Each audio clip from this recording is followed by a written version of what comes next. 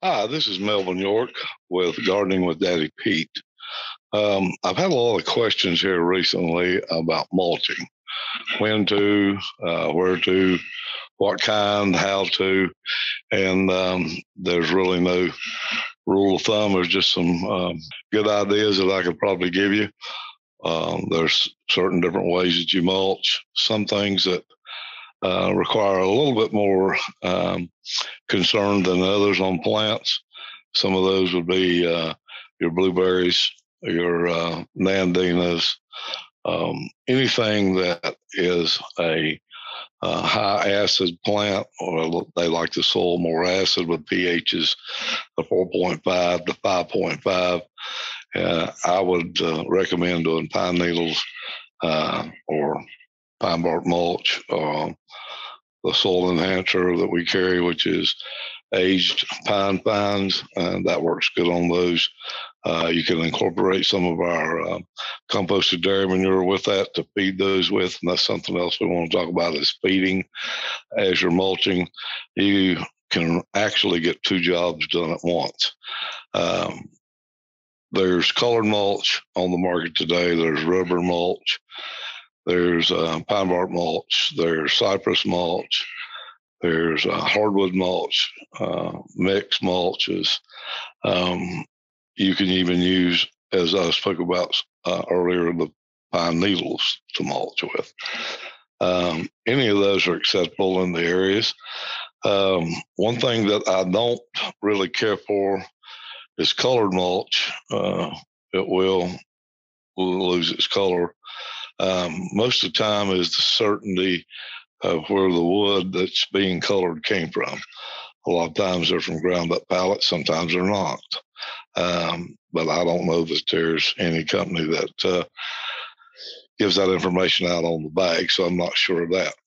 At Daddy Pete's, we do not sell a colored mulch. We only sell organic mulches, which would be your pine bark fines, your mini nuggets, which is pine, your hardwood mulch, your soil enhancer, which is your pine bark fines. Let me get my tongue untwisted there.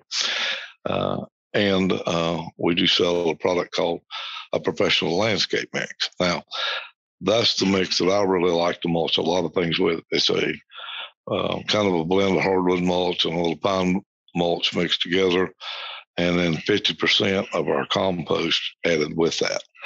And a lot of people says, well, why do you do that?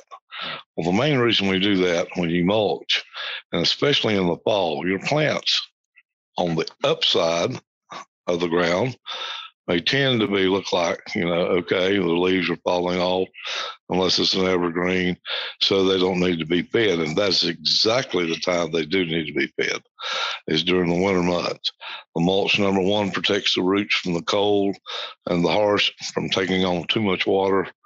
And number two, with the compost involved in the mulch, we're actually feeding those roots. The roots in your system below the ground is working year-round, not just in the summer and spring months. So they're constantly building a better plant. So we're feeding those roots, we're feeding the plant so they can the plant itself withstand the cold winter months. And we protect those roots because that is their main system, and with the mulch, and we keep those fed and healthy. So that's one reason for that. A lot of people says, well, I've already put mulch down. What can I do? Can I incorporate some of your compost there? Yes, sure you can. I would put it on top, stir it in a little bit, and let her go, and that works fine too. Another way a lot of people like to do it is put a light layer of our compost down before they mulch, then mulch on top of it. That works well. I've seen people that actually took the wheelbarrow out and put a bag of this and, part of our compost in, 25, 50%, mix it up and use that as a wheelbarrow through. So either one of those techniques will work fine. But the main thing is, it's just like your lawn. It's like any plant, your root system. Without it, you have no plant. And that is what we really want to take care of. Now you say, okay, it's summertime right now, so I don't need to do mulching. Actually, it's just as critical that we keep those roots cool in the 90, 95, 98, 100-degree weather days. And when it gets dry, we keep the moisture even and we keep the roots cooler, as it is in the winter when we keep the moisture even and we keep them warmer. So yes, it is. So when is the best time to mulch? Well, the plants need it in the spring, they need it in the summer, they need it in the fall, they need it in the winter. So my answer to you is either one of those times. One thing with mulching, it does help keep down on weeds. And it does, again, keep that moisture retention even. By adding the cow manure, you're adding a feeding system to that, and it will take care of itself. Usually, I would say 3 to 6 months, and in the spring, summer, and then winter, it should carry you through. If you put it down around October, you should be good to go till you get ready to do your spring mulching and fertilizing again. So, in mulches, remember this, the different types. There's cypress, there is pine, there is hardwood, there's colored mulch, there's rubber mulch. Rubber mulch, to me, too much chemicals for my use.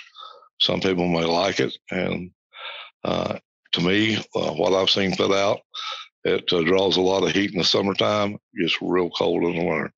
I like to stay with natural products. So again, at Daddy Pete's, we do not sell a color mulch, but we do sell your mini nuggets. We sell the pine bark fines, pine bark mulch, hardwood mulch, and our professional landscape mix, which is a mulch and feed system in one bag. So if you would, you get a chance, just jump on our webpage, join us on our podcast. You'll see that there on the front of it. It's daddypete's.com. And send in join us, send in a question. We'd love to hear from you. While you're there, join our email. Some good gardening tips that it's free to you. We send it out periodically. Also, if you have time, browse our products. The products I talked about will be on there, and we'll give you an idea of some of the uses that you can use. Also, look at our About page. We're awful proud of and thankful of how far we've come since 1907. We do thank you for listening today, and this is Melvin York with Gardening with Daddy Pete.